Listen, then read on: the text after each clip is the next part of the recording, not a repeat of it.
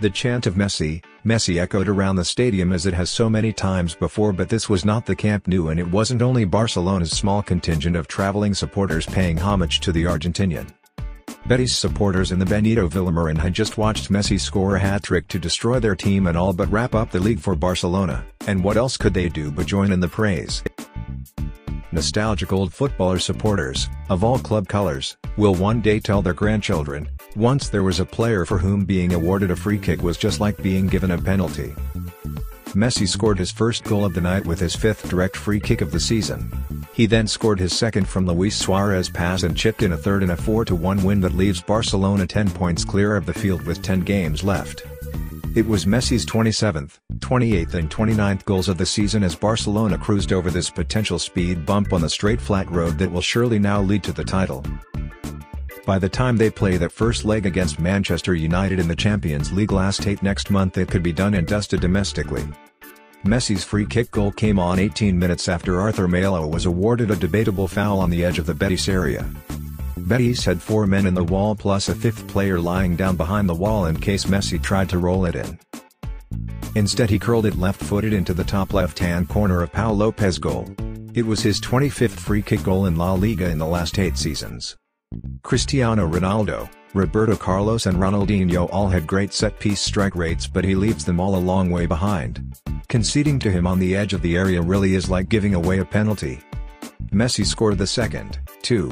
This time the artistry came from Suarez. Jordi Alba fed Messi, who played in Suarez. The Uruguayan was facing the right-hand side of the 6-yard box and dragging the Betis defense with him.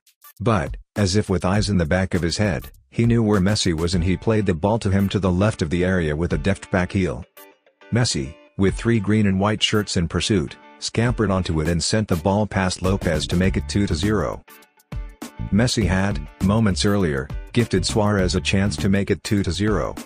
The move had started with an incredible pass from goalkeeper Marc-Andre ter Stegen behind the Betis defense to Jordi Alba, but ended with Suarez's tame shot saved. Betis had not played badly, with former Real Madrid player Jesse going close twice. The number 10, with the number 10 shaved into his hair, sent 2 shots just wide. Former Barcelona winger Christian Teller looked dangerous too. He got to the byline and crossed, but no one could convert from inside the 6-yard box, with Alba getting back ahead of Joaquin. As the ball ran out to William Carvalho, it looked as if he would have the chance to shoot, but Messi, the artful dodger, as Terry Venables once called him, picked the midfielder's pocket and Betis were back under pressure. He was everywhere as Barcelona tried to all but wrap the league up before the international break. Suarez could have made it 3-0 at the start of the second half, but he shot just wide of Lopez's goal, having run from the halfway line after Mandy's error. He took no more than 2 minutes to make up for the mistake. Why score the easy goal when you can finish a more difficult chance 120 seconds later? He twisted and turned as he powered into the area, and as Marc Bartra and Mandy, and then Lopez, went to ground, he hit the back of the net. Betis substitutes Diego Lainez and Laurent Moran combined with the latter scoring to make it 3-1, but Messi struck for his hat-trick. This time it was a delicate chip over Lopez. The keeper was not off his line, but it didn't matter. This was one of Barcelona's most impressive performances of the season, and it came with Ousmane Dembélé and Philippe Coutinho on the bench. They really could have kept that Neymar money in the bank 2 years ago. With Suarez, who picked up a late ankle knock and could barely walk on the final whistle, and above all, Messi in this form, Barcelona need nothing more.